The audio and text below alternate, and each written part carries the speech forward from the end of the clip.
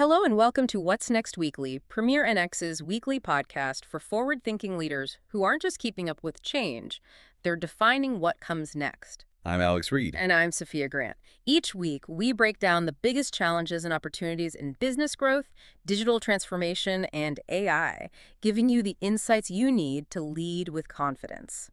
In today's episode, we're shifting our focus to a powerful new force in business, Agentic AI. We'll move beyond the hype to examine the real data on its adoption, the clear areas where CFOs are finding value, and the critical cautions holding them back. Most importantly, we'll discuss how to navigate this new terrain, striking the balance between autonomous efficiency and essential human oversight. Let's get started. Okay. So let's dig in.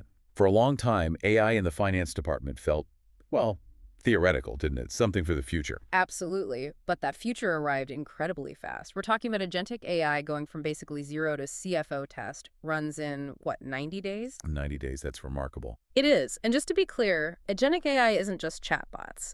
These are systems that can actually do things, multi-step tasks, making decisions based on conditions autonomously. Right, not just analysis, but action. Exactly. This is happening now. It's real-world implementation. Okay, so if it's moving that fast, where are finance leaders actually using it? Where's the immediate payoff? Well, it's interesting. The adoption is quite surgical. Over 10% of CFOs are already testing or using it. 10% already, wow. Yeah, but they're really zeroing in on specific areas, high impact, data-heavy, repeatable tasks. We see huge interest, like 70% in financial planning and analysis. FP&A, that makes sense. Lots of data modeling. Precisely. Perfect for scenario planning, looking backwards to predict forwards, that kind of thing. And right behind it, you've got financial reporting and cost management, both around 63% interest. Okay, high-value stuff that can be standardized. Right. Areas ripe for automation. But what about the risk? Where are they drawing the line? Oh, the caution is very clear. Anything high stakes, high risk. Much less interest. Think treasury management, only about 31.7% interest there. Okay, so definitely not letting AI manage the cash autonomously. Not yet, no. Yeah. And that really brings us to this critical trust gap. Right, you mentioned that. If over 10% are testing it, why is the data showing that 0%, literally none, are willing to give agentic AI full access to all their internal data? Yeah, isn't that striking? It really is. Is it just fear, or is the tech not ready? I don't think it's fear in the traditional sense. It's more a fundamental understanding of governance, that 0% figure. It screams the need for control, for security architecture. It's basically a non-negotiable design requirement from the CFO's perspective. And that requirement, that's the real challenge for mid-market companies, right? The ones doing, say, $100 million to $1 billion in revenue. Exactly. They need that efficiency boost AI can offer, maybe even more than the big enterprises. But they absolutely cannot afford the risk or the bureaucracy of some massive unproven deployment. That's it, precisely.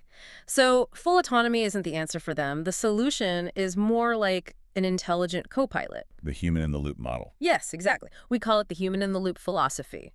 Let the agentic AI do the heavy lifting, process the data, run the forecast, flag the weird stuff. Okay. But the experienced human, they provide the strategy, they set the rules, they understand the context, and crucially, they give the final sign-off. It's about augmenting the team you have, not replacing judgment. That makes so much sense. Augmentation, not replacement, especially for leaner teams. Right. So if you're a leader listening to this and you're thinking about agentic AI, what are the key takeaways, the practical advice? Okay, 3 main principles, I think. First, always start with the business strategy. What problem are you actually trying to solve? Don't start with the tech. Strategy first, I got it. Second, build in explicit control and really robust security from day one. Address that trust gap in the architecture itself. Don't bolt it on later. Control and security baked in. Makes sense. And third, especially for the mid-market, find a partner who offers guided expertise. You need more than just software. You need a consultative approach because you probably don't have a huge internal AI team to figure it all out. So strategy, control, and guided expertise. That's the framework. Okay. So to recap, the shift is incredibly fast. The value is clear in areas like FP&A, reporting, cost management. But that human-in-the-loop model, that co-pilot idea, is absolutely essential for doing it safely and effectively. Couldn't have said it better. And maybe a final thought to leave you with. Please.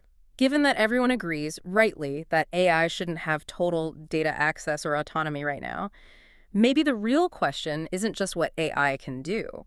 Maybe it's about how you design the entire system, the architecture, to permanently guarantee the human is always the final decision maker for anything important. Ensuring zero unsupervised risk architecturally. Exactly. How do you build that guarantee right into the foundation? That's a powerful point to consider. Thank you for breaking that down for us. My pleasure. If you're looking to maybe move from these insights to actually taking action, we put together a detailed blog post. It dives a bit deeper into the data and, the frameworks we talked about today. You can find that plus the show notes and more resources right on our website. That's premiernx.com.